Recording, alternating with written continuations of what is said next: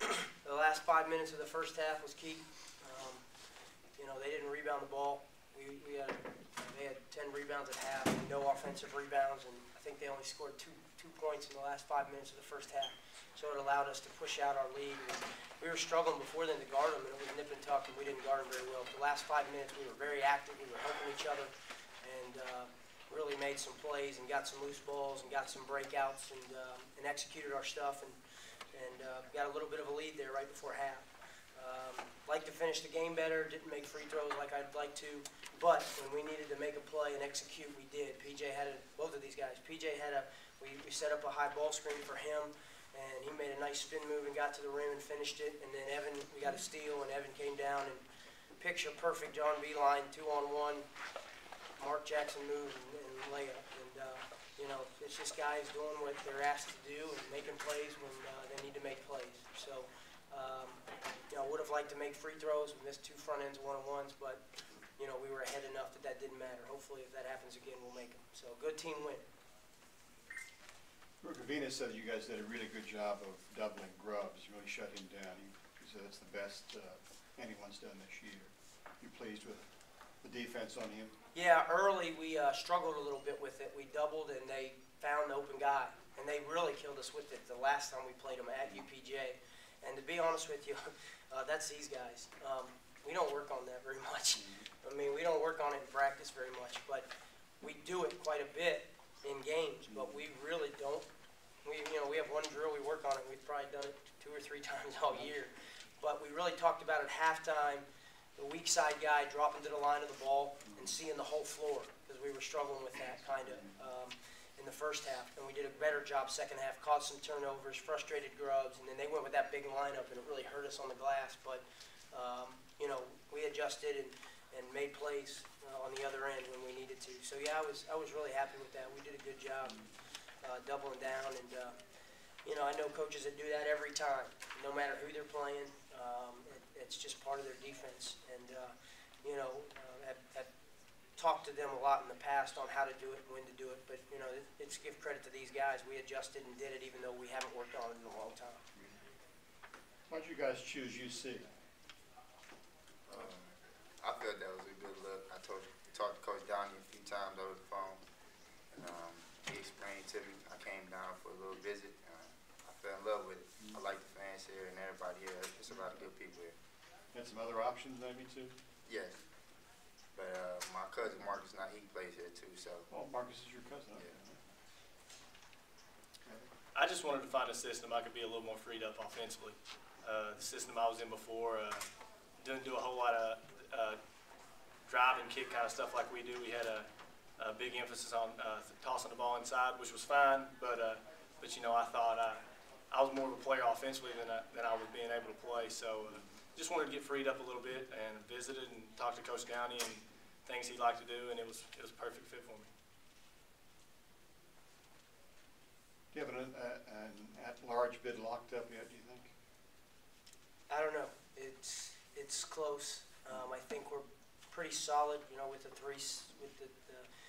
having going into the tournament, having the 3 ranking in the region. But you never know. So I told these guys today, all the favorites in the tournament could lose. And it could happen.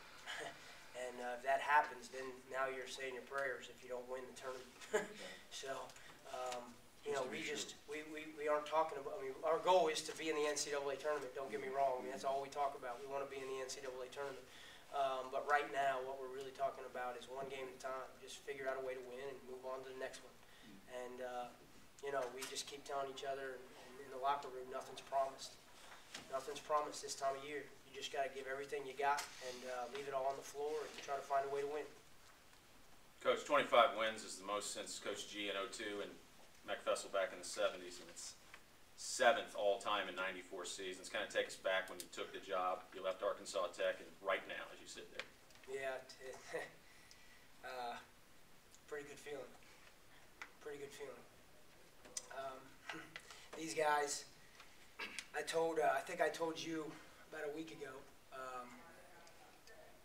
that I was more proud of this team than that Arkansas Tech team that was #1 in the country. Because because they were expected to be really good. They were seniors and 3 and 4 guys that have been in the tournament, been there for a while, and stop. I see her crying. But I'm proud of these guys, and that's why I'm like this. Because, you know, these guys are new. I mean, we're all new. Even Brendan Ross, who's been here for 4 years, is a 2-year guy because we're all new. We all came in together. And for them to buy in and do that in 1 year, bunch of guys that are 2 years, for them to buy in and do that, man, I'm proud of them. And that's a special feeling as a coach. So, and it's an honor. I mean, Jason G called me yesterday and left a message and said, you know, when I was there, we used to own that tournament. So it'd be nice if we could do it again. And, you know, it's really nice of him to call and congratulate us on a great year, and just humbled and honored to be mentioned in UC tradition like that, because there's been a lot of good coaches and a lot of good players. Okay, let's go ahead and close it down. When was the last time UC went to Thanks, the Scott. Third time we played Charleston this year, and the first time down there, they really got us on the glass pretty good. And at halftime, in tonight's game, we didn't have one offensive rebound, and I thought that was a key to them building a 10-point lead up. We were getting one shot and out, even though we shot 65%.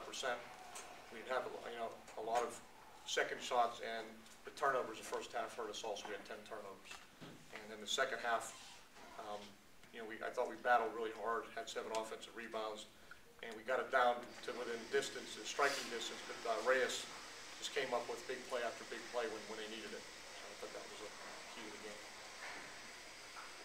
What'd you do to get back into it? You were down by 18, you cut it to 7. Well, I think we just started getting some stops. I mean, they were, you know, we were having a hard time guarding the ball, and they were just sort of getting a lot of easy baskets. And, you know, the game with the shot clock and the three-point line is never over, and our guys have always battled, and, you know, I give us a lot of credit. We battled. We had a wide open 3 with our best shooter, and we had a chance to get it to 6, but it went in and out. And if we get it to 6, then a little different game with, you know, about 4.5 minutes left, 6-point lead. What was the score at that point, do you remember?